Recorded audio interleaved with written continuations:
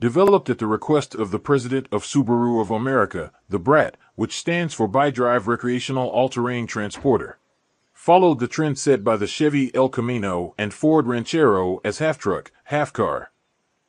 On paper, and due to the rear-facing bed-mounted jump seats, the Brat was technically a car, which got Subaru out of an excessive light truck tariff versus that of passenger cars imported from Japan.